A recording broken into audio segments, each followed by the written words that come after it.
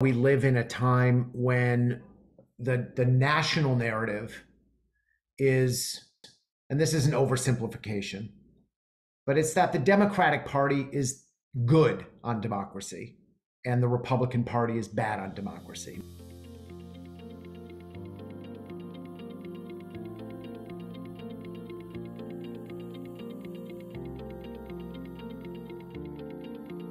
Yes, I want you to vote, but only if you vote the way I tell you to. There's a trope here in DC that someone like me, I'm a senior, I live in one of the poorest wards in the city, that I can't understand this, that, or the other. And I think it takes someone like me to come out and say, that's bullshit. I've been an independent voter for 10 years. I would say the general attitude is they don't think about independent voters, especially in a closed primary state. I think there's benign neglect and also a threat. I definitely think the Democratic Party's threatened by opening the primaries. They can't predict independence. Independents are not understandable using the algebraic formulas that have been developed over the last 50 years. They're literally not, they're like a different form of life. And I have to say, I'm talking about the leadership. Regular Democrats said, no, we support what you're doing. I'm going to support what you're doing. Welcome, everybody. Thank you for making time in this build up to Halloween. I just wanted to, before I introduce our very distinguished panel of discussants today, I just wanted to share a few of my thoughts about kind of what I'm looking to do with this conversation or how I'm approaching it. And, you know, as all of you know, we live in a time when the national narrative is, and this is an oversimplification, but it's that the Democratic Party is good on democracy and the Republican Party is bad on democracy. Now, obviously, 150 years ago, it was the exact opposite, but that's our narrative today. You might agree with that narrative completely. You might agree with it partially. You might think it's overly simplistic. You might completely reject it. That's your prerogative. I'm not actually interested in creating an alternative narrative today. What I'm hoping we can do together is actually look at what it's like to advocate for open primaries, for the voting rights of independent voters in areas, cities, and states of the country that are dominated by the Democratic Party. Looking, in my opinion, it's very different than spinning. And that's what I'm hoping we can accomplish today, because the work that we're all doing all over the country is extremely hard. It's difficult. And the better we can recognize both the opportunities and the challenges, the better position we are to make change. Not to change the narrative, but actually to change the country and the rules that govern our politics. So let's get right into it. Let me introduce our panel. Sondra Cosgrove is a history professor at the College of Southern Nevada and the executive director of Vote Nevada, which is a nonprofit that promotes civic participation, legislative advocacy, and advancing civil rights. And she's one of the leaders of the current effort to enact open primaries and ranked choice voting in Nevada via ballot referendum. Welcome, Sondra. Dr. Jessie Fields is a physician. She has served the Harlem community for more than 25 years. She is a longtime advocate for political reform and political independence, and has been a board member at Open Primaries since 2014. Welcome, Jessie. Bob Perls is a former diplomat and a New Mexico state representative, and he's the founder of New Mexico Open Elections, which came within one vote of passing open primaries legislation earlier this year. Welcome, Bob. And finally, Lisa Rice is a business leader, a cancer policy advocate, a public speaker, and a leadership mentor. She wears many hats. She's also a board member at Unite America and is one of the founders and leaders of the Make All Votes Count campaign, which is currently working to enact open primaries and ranked choice voting in Washington, D.C. All four are very thoughtful leaders and builders and are working tirelessly to bring less partisan open systems to their constituents in their states and cities. So welcome, all of you. Say hello. Hi. Hi, everybody. Hello, everyone. Glad to be here with you all. Hi, from your nation's capital. All right. So here's how I'd like to start. If each of you could just take a minute or two and just briefly describe your organization, what you're doing, and in broad strokes, what's been the response from the Democratic Party to what you're doing. Why don't we start with you, Sondra? Sure. So again, Sondra Cosgrove. I'm in Las Vegas, Nevada. And as a history professor, I spend a lot of time with my students kind of talking about civic engagement and basic civic processes. But where I live in Clark County, we have a lot of people that move in all the time. So every election cycle, there's a lot of people who want to know more about how to vote and how to be engaged. So that's what my nonprofit is all about, is just making sure that everybody in Nevada who's eligible to vote can participate. That's always just been my bottom line. So I've worked with the Democratic Party on things like automatic voter registration, same-day voter registration, vote centers, and have never had a problem. Had a problem as soon as I started supporting an independent redistricting commission. And I was doing a commission that looked exactly like commissions that the Democrats were proposing in red states. But I immediately got told to be quiet, to stand back, to not advocate for that. And I said no to that. And instead of debating me on the merits of the ballot question or the merits of what I was trying to do, it immediately turned into personal attacks against me. And I have to say, I'm talking about the leadership. Regular Democrats said, no, we support what you're doing. I'm going to support what you're doing. But it's a lot of, she's racist. I actually got removed from being president of the League of Women Voters because I wrote an op-ed criticizing our Democratic governor. It's very, I get called stupid sometimes. I'm gullible. And that to me is what I tell my students about when I talk about logical fallacies and ad hominem attacks. When the other side feels it cannot debate you on the merits of what you're doing, they're going to attack you personally. So I just always assume the more you attack me personally, the more you are sure you could not win an argument with me based on the merits of what I'm doing. And so I always just think that way. I must be doing the right thing because boy, they're coming after me. And I have enough of a reputation with being honest and open and talking to people that my Democratic friends, they support me. They're like, yeah, this is what we support. It's just that leadership component that can sometimes be nasty about things. Got it. That's really interesting. Dr. Fields, why don't we move over to you? Okay, so thank you. Glad to be here. As John said, I am a medical doctor in the Harlem community doing primary care, and also have been working a lot, doing a lot of grassroots organizing around health issues and mental health, creating a mental health. I'm doing this workshop. And also I'm a big supporter and on the board of the All Stars Project, which is a youth development after school, really a national program, and in New York City, was founded in New York City. And I say that because I consider it part of my work in changing the community, changing our world, opening up our democracy, helping people to grow and develop, all people, and particularly in the poor community, the underserved community in Harlem and the Bronx and around New York City. So I have run for public office as an independent. I am an independent, and I really think that's very helpful in terms of my perspective about different issues that I see, including health, mental health, housing, education, that we need new approaches outside of the two-party system, outside of the partisan establishment.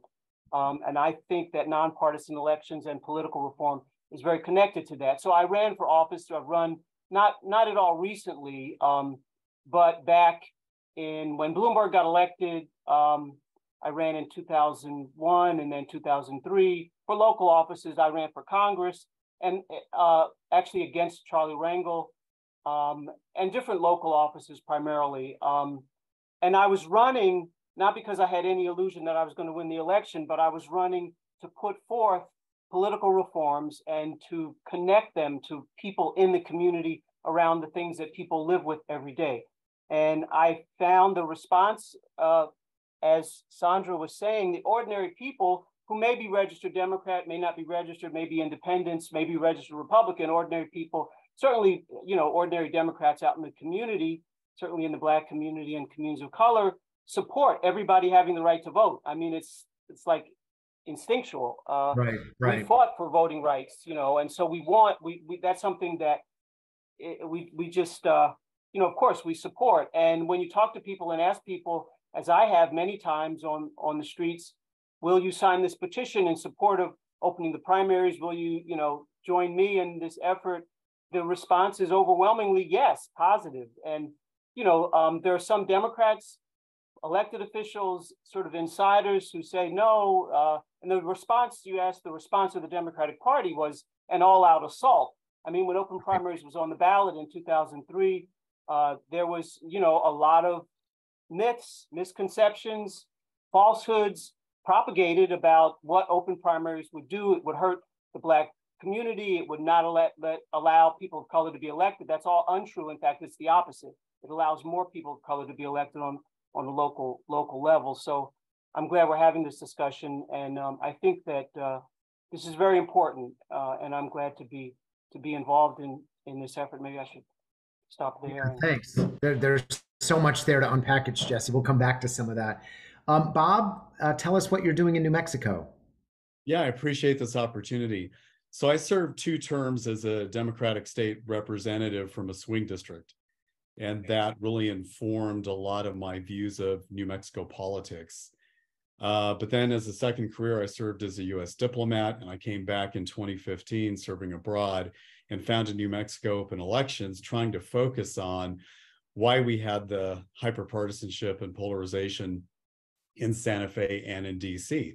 And I guess I was at the bleeding edge, because back in 2015, 2016, 2017, it was extremely difficult to even move a semi-open primaries bill through the legislature.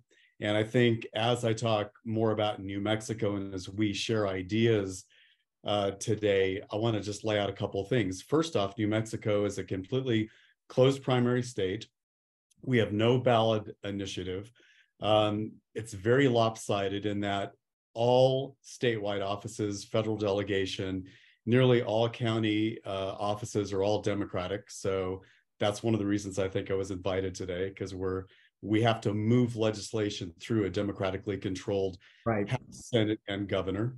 And we're one of the few majority-minority states. And so if you combine our Hispanic population with a large Native American population and a small Black population, we have 52% minority majority. So those are the dynamics. We've been able to move legislation through House and Senate committees over the last 7 or 8 years, and with the help of professional staff. I see Scylla Apchel and Perry Radford with New Mexico Open Elections are on this call.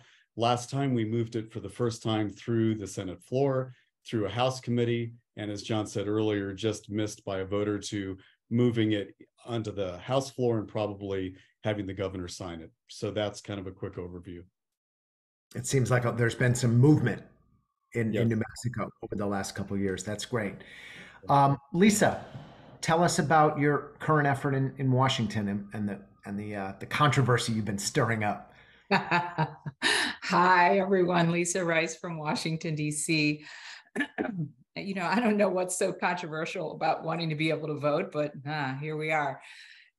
Here in Washington, D.C., I'm the proposer of the Make All Votes Count Act, which has been renamed for ballot, appearing on the ballot. And by the way, we have been certified as a proper ballot initiative, and we've negotiated with our Board of Elections, and so we're in the waiting period of, we're going to get our petition soon. So we've been through a lot, including some delightful things that the Democratic Party has done. Let me start, though, by saying exactly what we're trying to do, which is initiate ranked choice voting in both primary and general elections. And for primary elections, we have about 86,000 independent voters. That's on my voter registration card. It says no party, NP. We want to give those independent voters the opportunity to select a ballot at primary time and vote in whichever party primary that they would like to, they would choose to. And right now that would be Republican, Democrat, Green, I believe still has about party status here. Mm-hmm. And so that's all we want to do is, stop disenfranchising me, stop suppressing my vote. So it seems that we've ruffled a lot of feathers, including the feathers of the DC State Democratic Committee, which has filed a suit against the Board of Elections, the city, and the mayor, stating that this is not a proper subject matter for initiative. So there were 2 suits filed against us. Only one stands, and that will go to court, I believe, December 1st. So, hey, yeah, a little bit of action here. And I would say, similarly to what Sondra is seeing there in Nevada, it is party leadership, local party leadership, that is making some unilateral decisions, and actually those at the leadership levels in the wards across the city don't all agree that this shouldn't go forward. And in fact, as a body, they've not even voted on it for those who are in leadership this time. So this suit apparently was a unilateral decision by the executive director of the DC State Democratic Party. But here we are. Yeah. So it wasn't even like everybody in the the Central Committee or the Politburo of the whatever it's called signed off on the lawsuit. It was the executive. That's interesting. Yes, there's a little kerfuffle here in here locally among the leadership now of the Democratic Party that what happened wasn't very democratic. So there you have it. All right. So here's a broad philosophical question that I'm hoping you guys can respond to. You've each referenced in different ways this kind of, the Democratic Party is not monolithic. There's a difference between the formal leadership and the grassroots. So let's just talk about the formal leadership right now. How would you describe how they think about or don't think about independent voters? Because at its core, open primaries is a pretty simple issue. It's saying independent voters should be able to vote. What do Democratic leaders think about these independents? Are they afraid of them? Are they interested in getting their votes? Are they terrified? Do they want to ignore them? What's your general sense of the prevailing attitude towards these independent voters? Go ahead, Bob. As an independent, I've been an independent voter for 10 years. I would say the general attitude is they don't think about independent voters. I don't think independent voters really are front and center, especially in a closed primary state. I think their primary concern is sounding like they're trying to enfranchise many, many more people, but then making sure that it's just center left, far left, potential voters who they try to enfranchise. So I think it's benign neglect. And that's a lot of what we've been about, is trying to represent independent voter interests. But frankly, even our group, which is the closest group in New Mexico to represent independent voters, even we are very focused on simply trying to persuade these very progressive, pretty far left groups that semi-open primaries is okay. It's not going to undercut their power. It's going to allow incumbents to vote their conscience. It's not an anti-incumbent bill, kind of along those lines, more than talking about why it's so important to enfranchise independents. Can I just Yeah. respond? I mean, I think that it's nuanced and but you know, I agree in a sense that they're ignoring independence. I think, but there's also a threat. I think Democrats, the leadership Democrats, are threatened by independent voters and by the fact, and really don't know what to make of independence. And you could argue that it would be better in the interest of the Democratic Party to reach out to independents. They're growing numbers around the country. Why not open your primaries and campaign and reach out to those people and have them vote for you? But it seems like one of the attitudes, which is a strong attitude by the leadership, I think, is that independents are a threat. And one example, just a concrete example that I think of, is that independent voting, Jackie Sale appealed to Barack Obama during his reelection, 2012, to reach out to independents, to support some reforms. He got elected because of the Black community and independent voters. That's who came together and put him over the top. He would not have won the primaries in 2008 and been nominated if it hadn't been for open primaries. That's how he won. Right. So, but he wasn't willing, and the Democratic Party, I think leadership wasn't willing to reach out to independents. And they thought they could win without independents, and they were able to win. But then the following election, we saw who won.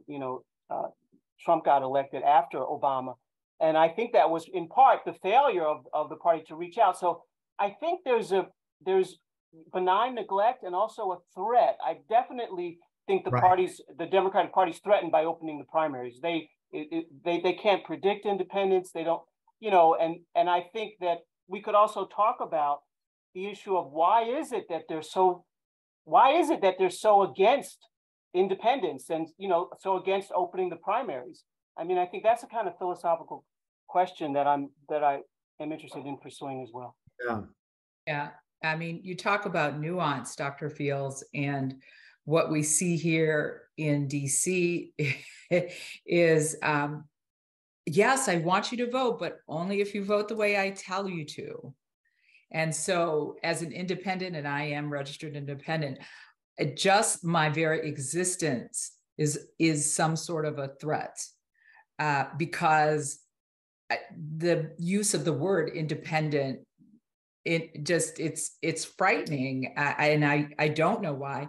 And especially in DC, we have so many people that have so many reasons, and it really doesn't matter why you're registered as an independent, but because we are the seat of the federal government, we have a lot of people who vote here, but maintain a status as independent. We have a lot of military here who must register as independent. And then we have a lot of people like me, just plain old Lisa on the street, who has changed her mind about being in one party or another and wants to be an independent. And we are seen as a threat. We're also seen as not quite understandable. And one thing that I would say is, over time, and we see as younger people register, more and more of them register as independents. But when I first registered to vote at age 18, I didn't know you could register as anything other than a Democrat or Republican. I didn't know. So I chose one. And I like being an independent, and I will not give up this independence because someone wants to bully me into being a partisan. I will fight. I am so primed for this fight. You just don't know. Great. So I think so oftentimes you hear about the Reid machine. So you hear about machine politics. For the political parties, elections are algebraic formulas. There's variables that they plug in, and they're known quantities, and you do things in a certain way, and then you win. And that includes understanding your voters and how to trigger them and how to get them to vote. Independents are a volatile variable. And so they tend to be swing voters. They tend to be issue driven. They tend to listen to every candidate, not just your side or the other side. And so I think independents blow up their algebraic formula because they're so volatile. Yeah. That's fascinating. I think it's so interesting what you all are saying. I think this thing Lisa said about, and you're picking up on this, Sondra, independents are not understandable using the algebraic formulas that have been developed over the last 50 years. They're literally not, they're like a different form of life. And it strikes me, Sondra, something you were saying when you were introducing yourself was how receptive the Democratic Party was to certain reforms. Same-day voter registration. I forget what you were describing, but automatic voter registration. Right. And yet so threatened by other reforms. And it seems to me that difference has to be related to this.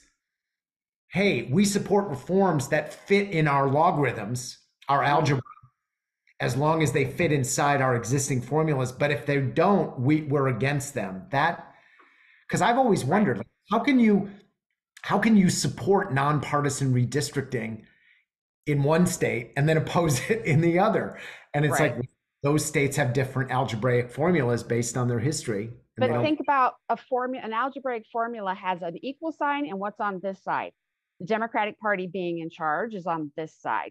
And what they'll say is, well, we are the good guys. So whatever leads to us being in charge is good for everybody because we will do the right thing. So if something does not lead to them being in charge, it automatically should be something bad and not be accepted. Yeah. In a city like New York City, the Democrats benefit from the fact that the primaries are closed and the turnout is low. So it's Democratic dominated, it's liberal, and if they win the primary and 3 people vote, they're happy, they won the election. And that's their formula. Is a low, they don't have to be it's hard to hold them accountable on all kinds of issues if they're guaranteed, they just win the primary, it's a closed primary. Young people and others, independents, can't vote. And I think they like that system. I think that's one of the things why they're so threatened by opening the primaries rather than not threatened by automatic voter registration or same-day voter registration, which are not even things that particularly pass. It's certainly the same thing here in DC, Dr. Fields. I mean, we see that those who go on to win, because we are a super majority Democratic big D town, those who win the primary, those who win the Democratic primary go on to sit in the office. And we have some people sitting in office that they are literally in there with less than 10% of the vote. Right. Of the eligible vote. They get 20 or 30% in the primary, but remember, only 10, maybe 15, maybe 17, depending upon the year, 20, 25% of registered voters even vote in the primary. So we literally have people sitting on our city council who are in there with just 30% of the vote. And they're in powerful positions. Oh, by the way, the chair of the committee that if this were a legislative effort, and the reason it is not a legislative effort anymore, the chair of the committee is someone who's sitting in office with only 30% of the vote. And so the group that wanted this change had to change strategy. They had legislation with the city council, and they were within one vote. And then that person became chair of the committee that would see it this cycle. So, we had to change course. And so that's why we're pushing this as a ballot initiative. Got it. Simple. All right, we're going to open it up for questions. Just a reminder, if you want to ask a question, just go to the chat, type your name and your state, and then just a 1-sentence summary of what you want to ask, and then I'll call on you. So we're going to start out with a question from Greg Blonder in Massachusetts about how to get things going in Massachusetts. Go ahead, Greg. Actually, some people already responded in the DM, which is wonderful. So not everyone saw that, but they recommended working with the Partners in Democracy group. Right. I will tell you, when I've sat down with two members of the congressional delegation here, right now, Massachusetts is a blue state, but about 30% vote for Trump in the last election. And by all rights, two of our congressmen would be Republicans in the standard two-party system, but gerrymandering has made that impossible.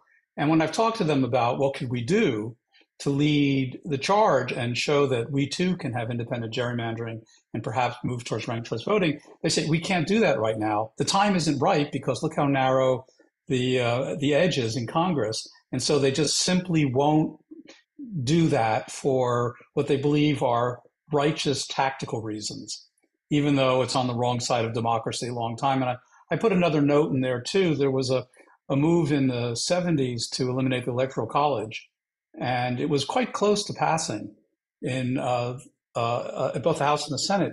But in fact, and there was a lot of back negotiation going on, it was actually black congressmen in cities who didn't want to do it because they believed they had more power under an electoral college to control the outcome of the election, and they wanted to use that power. Can't blame them. They were certainly working in a world where they had no power. But that's what happens every time. The short term crowds out the long term good. And so that's really the question, is how can we focus people on the long term good away from what are valuable short term goals? I mean, you can't argue with the goals, but the long term is always sacrificed. Got it. Thank you. And thank you for people who responded to the DM. I appreciate it.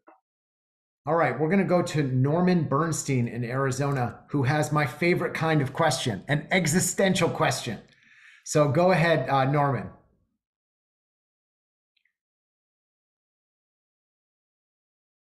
You there? You got to take yourself off mute.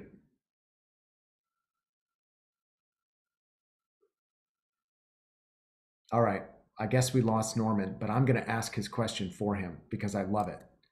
Norman asked something very simple. Why is the focus of this discussion on Democratic areas? Why are we doing this at all? I have my ideas, but any responses, Bob? Yeah, I mean, I think this is a good time to talk about the good, the bad, and the ugly, because that's the theme here. So the good is that purportedly the Democratic Party is supposed to hold a basic belief system in expanding the vote and expanding the franchise. And so I think that's why we're here today, because it's deeply frustrating when a democratic state with democratically elected officials, in fact, don't want to expand the franchise. So the good is that we should have more in common with a democratically controlled state. The bad is that, sounds like somebody needs to mute. We got it. The bad is often that they really just care about protecting their power base. And the flip side of that is they focus on extreme incrementalism. Several of the panelists earlier talked about adopting same-day voter registration. And we here in New Mexico all the time, well, let's try 4 or 5 years of letting independents change their registration on primary election day, because that's sort of like open primaries, and see how that goes. So that's the bad, is this tendency towards incrementalism. And then the ugly really is progressive groups being very effective at spreading misinformation, like open primaries discriminate against communities of color, lead to more mass incarceration, and so forth. Well, I'd like to jump in too, because so I work with community college students. Many of them are passionate about issues, don't necessarily know if they want to join a party, but they want to be involved. But do you know what it does to them when they watch what the Democratic leadership does to their professor and accuses me of being racist and accuses me of all kinds of things that I've done, and they attack me? And then my students say, why would I want to join a party that's hypocritical like that would attack you? And so I tell my Democratic friends, you're not hurting me. I'm just going to keep going along. You're hurting yourself and you're hurting your party by allowing this type of behavior. Just to add my 2 cents here, I think one of the reasons that we at Open Primaries were interested in organizing this discussion is this movement is exploding. There are people all over the country in red, blue, and purple areas, as much as I don't even like that taxonomy, let's use it for a minute, that are saying the exclusion of independents is a problem. We need structural reform, open primaries, and many other reforms. And I think one of the challenges is navigating the fact that our political environment has been divvied up between two parties, and it's hard to do. And so again, I said this at the beginning, I'm not looking to create a narrative of, oh, Republicans good, Democrats bad, or vice versa. It's more, how do we as a movement navigate the fact that the parties have divided up the country?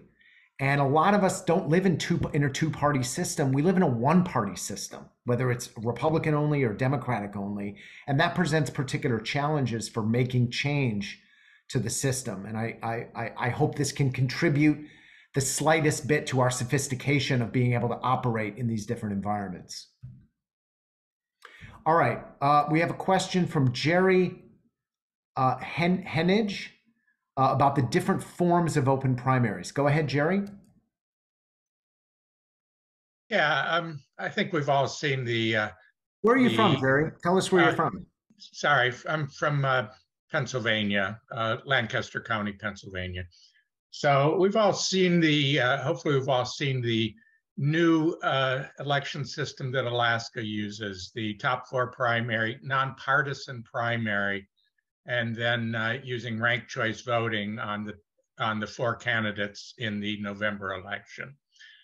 And it seems to do most of the things that we want to do. It gets everybody into the primary system, everybody gets a chance to vote, and on top of that, and this is, I think, equally important, it gives us more and better candidates going through to November. And we can just think about the Alaska situation where Lisa Murkowski would have been knocked off if there was the old classic, partisan primary. But she got through. And not only did she win, but the voters won because they had more choices, ones that they were happier with, because clearly they voted her through. So, we're talking about opening up the primaries, and Pennsylvania has closed primaries today. So, I'm entirely with you there, but I think we all should recognize that that's just, I believe, just a small step to what we should be doing with the, top four, top five nonpartisan primary, and then ranked choice voting in November. And I would welcome anybody's comments on that thought. Yeah, Jerry, yes, exactly. You got it. What we wanted to do in DC was the Final Five model, but our home rule charter prevents that. Our home rule charter actually calls for partisan, you have to have a partisan general election. And so somebody needs to take on that fight to change the home rule charter. In the meantime, this is the best we can do, and we need to make this change. And so we are happy to do that. But you're right, Jerry, that would be, that's like, yay, that's the sundae with the cherry on the top. Right now we're just trying to get like the chocolate sauce with Yeah. Getting these independents to try, we have to be enfranchised. There is so much talk here in DC about enfranchising different groups. And in fact, we have legislation that has passed, and non-citizens will be able to vote in local elections here in DC. That was legislation pushed by the same person who does not want to see me as a registered independent vote. So we've got big problems here. So you're right, Jerry, but we're doing step by step as we can. Right. Well, and you break up a good point. I mean, in places where you are dependent on the sitting legislators or leaders in DC in this case, where you're dependent on them to make change, it's really hard. The areas I think we have the best opportunities are those states or localities where the voters have, citizens initiatives and those types of opportunities. And that's how Alaska got it through. And that's how, cross your fingers, Nevada may get the top 5, through as well, and when you've got, impediments like the, having to change a home rule charter or other things that require legislators to make some changes, then, I see that as fruit that's further out. Let's get the easy pickings in those states that, that offer us some opportunities. Well, we are excited about the ballot initiative. Sorry, John, but just one thought to put in there, and I fully support and actually hope that people have their opinions about which policy is the ideal, is where you want to get to. I think that's smart and that's fine. I also want there to be some recognition that not everybody has the same opinion about that.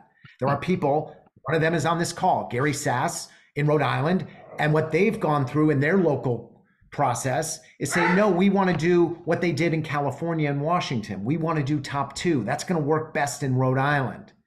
Other people in Oklahoma are saying that. Other folks are looking at Colorado and saying, hey, if as a first step we can get independents to vote in the party primaries, let's see what the impact is there. And I think it's important to recognize how each of these positions is valid. There is not a hierarchy. If we create a hierarchy of my position is more legitimate than yours, we're going to slow down the growth of this movement. We need to create space and an environment for all these diversity of opinions to be respected. And that's something I believe in very strongly. Pragmatically, it's going to help our movement grow if we have lots of different ideas about how to grow it. I agree. I mean, you got to take what you can get. You can't, don't let perfect be the enemy of the good. Thank you. All right, let's go to our next question here. We're going to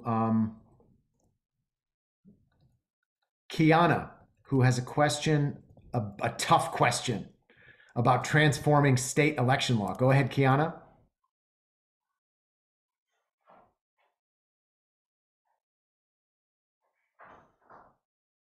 Kiana, you there? You got to take yourself off mute.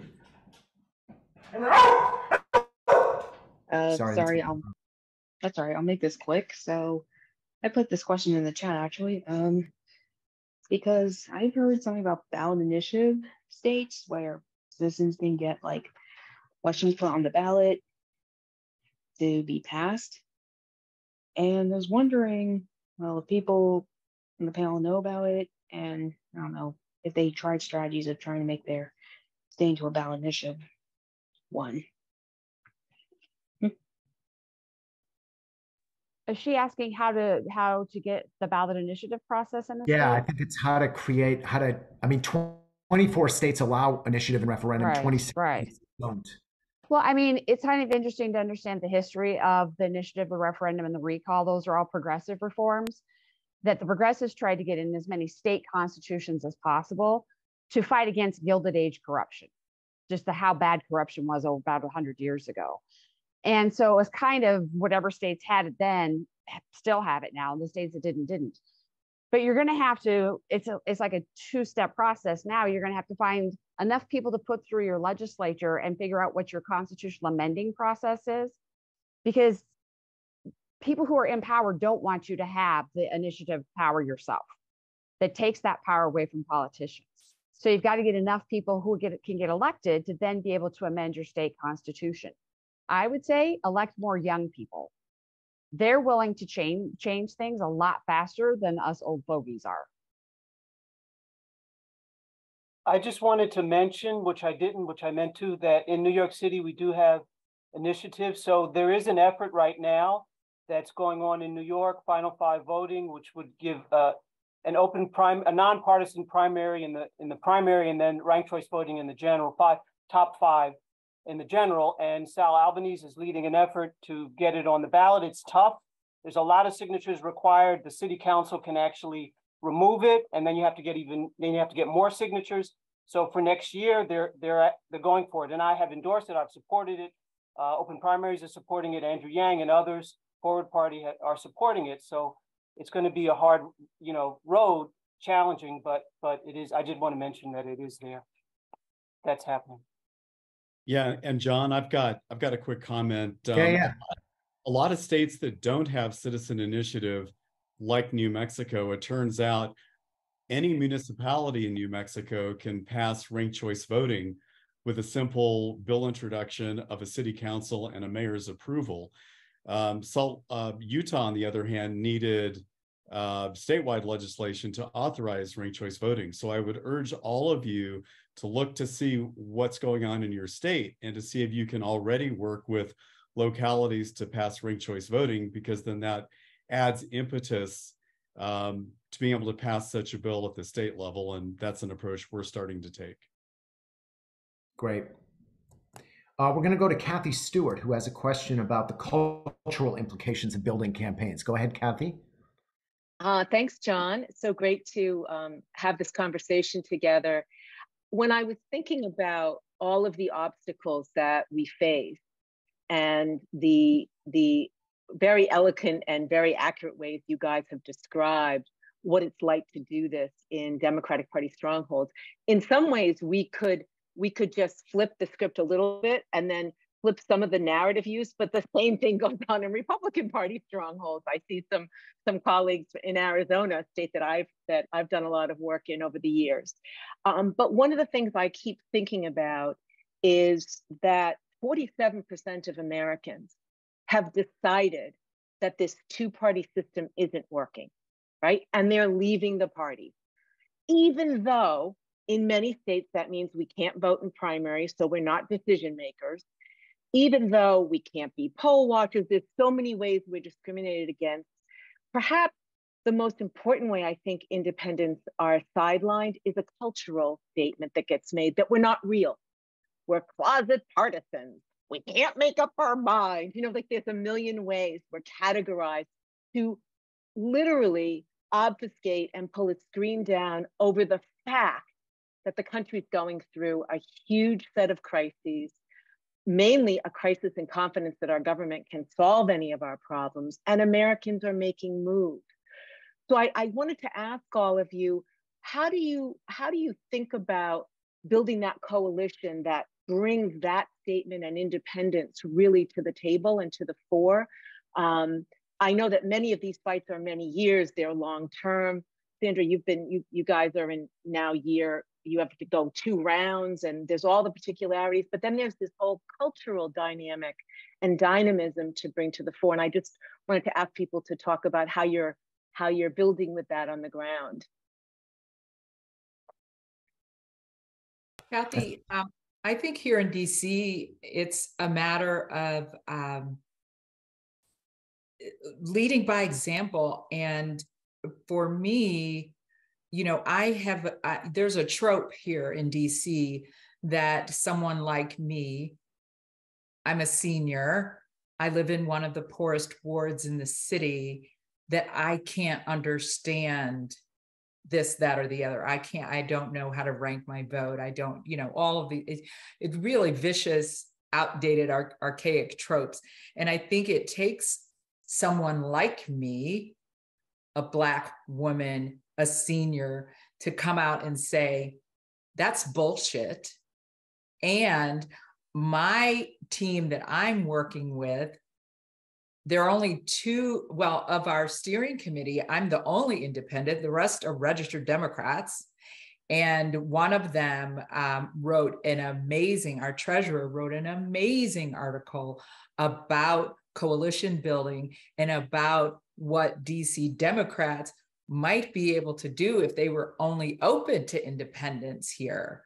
And so it takes, it takes someone stepping out. And I was watching, when you were asking your question, I was watching the chat because people were talking about being closeted independents. It takes us coming out of the closet and saying, hey, I'm an independent. I matter. My vote matters. And I get shouted down by people who tell me, look, you join the Democratic Party and then you'll be fine. No, I say, no, this is my constitutional right not to. And it has to be said again and again and again and again. And that's how it is here in DC. Yeah, that's really beautiful. Thank you, Lisa. Thank you. Yes. I think that's such a wonderful question, and I appreciate what Lisa was saying. I think, this is something that we can work on every day when we go out. I'm really, I love doing grassroots organizing, and I think there's, talking to people, and it's people who are independents and also people who just feel so disconnected from the system and from politics and have stopped voting. For instance, talking to young people in the African-American community and poor communities. And so what I think it's important to be positive and engage them in a process, just being out and talking to people. And, when I've run for office, and really I do this whenever I spoke at a church this past Sunday, trying to connect people and inspire people that the way things are does not have to be the way they continue to be. And we can create coming together, community, we can build together, we're involved in movements, continuing to be involved in movements. So people who have been marginalized on the outside, such as independents, they're saying they're like 2% independents. You're not really independents, you lean Democrat or Republican. This is part of that cultural dismissal of independence. But recognizing the leadership role that people who have been marginalized, outsiders, certainly the Black community and others, have in leading the country and bringing people together. So trying to inspire people and to continue those movements which have shaped our country in positive ways. So I try to convey that. And I think that's important, that we have that spirit, that independent spirit of organizing people, building community. These fights are long-term. We have to be on a long-term path. And I think that's part of it, is bringing people together and continuing to fight, continuing to build, and continuing to struggle to go forward. Because I think this is, in fact, the hope of our communities and of our country as a whole.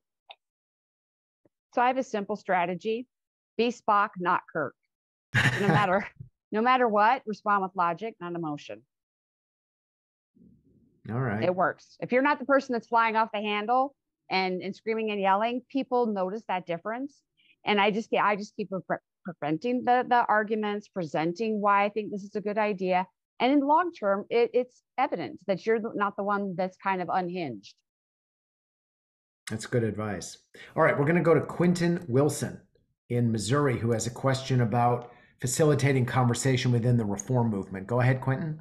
Yes, thanks, John. And this just proves how open this kind of discussion is, because I told John I had a slightly different take on the let a thousand flowers bloom strategy, just whatever any state wants to do.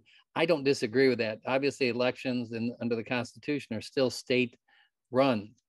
But I think I was at the American Democracy Summit in Los Angeles a few weeks ago. And up until that point, and I'm a member of Forward Party and No Labels. And even though they don't agree on everything together, they're both very focused on democracy reform. And I was really convinced of ranked choice voting, or I lived in California for about 10 years, top two. And just there was in the chat a question about how's it 4 out of 5 different from top two? And there was somebody has a very good, I haven't found it, very good YouTube video on that. But I became convinced when I learned about the different options that 405, the 4 out of 5 is a good, 405 comes from living in LA, sorry about that. But the 4 out of 5 really is a really good strategy, at least in my mind. And I thought, and what I was suggesting is, asking is if open primaries could facilitate a discussion. I think there's a lot of learning to be had about these different approaches. I thought I knew about most of them, and I was supportive of them. And yet I was learning in that large group of people committed to democracy reform about new options. So I just wondered what you all thought about having a facilitated discussion, kind of an education about what these options mean. Some people are shooting at ranked choice voting, and I don't think they really understand ranked choice voting. If they did, we had a discussion informing people and letting them say, what are you really trying to achieve? My goal is that everybody can vote for in the election that actually elects somebody, and that's not happening. So, I mean, that's just how I would define the result. Yeah. I mean, here, I'll just respond how we think about it at Open Primaries, and others have the right to think about it differently. I'm not trying to say this is the right way, but this is how we think about it, is that we think that in many ways, reform cannot be understood as this policy or that policy. Reform is the process of the citizenry retaking control of their democracy. That is what it is. And the more that we obsess about the technicalities of the particular tools and tactics that we use, the further and further we get from recognizing that fundamental dynamic. So what we do is we really encourage and support people, citizens, taking back control of their democratic process, using the tactics and tools that make sense where they live.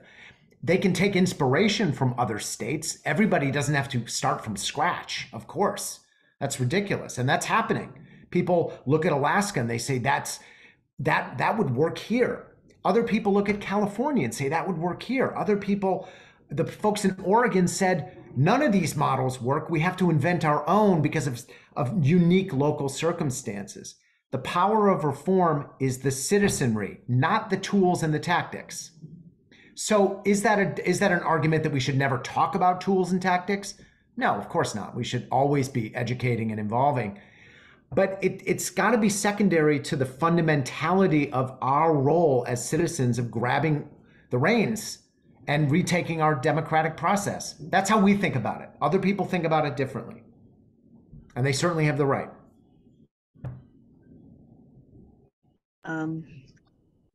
Any thoughts or? Yeah, go ahead.